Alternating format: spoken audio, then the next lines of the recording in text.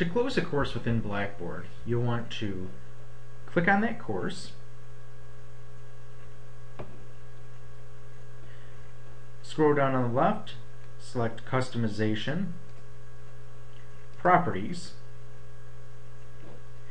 and then you'll make the course unavailable by selecting No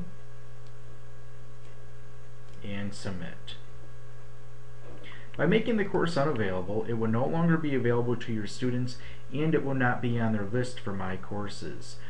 This is something that may be helpful to do at the end of a semester because many students have mentioned that they have courses from 2 years prior in their courses list and they do not want them there. Now that the course is unavailable, I can even remove it from My Courses list by clicking on this little sprocket,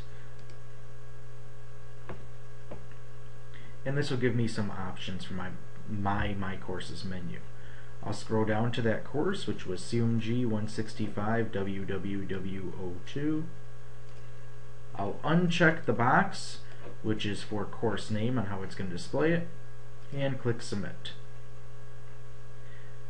Now the My Courses pane in my window no longer displays that course. I can always add it back in by just doing the same process and make it available to students as well.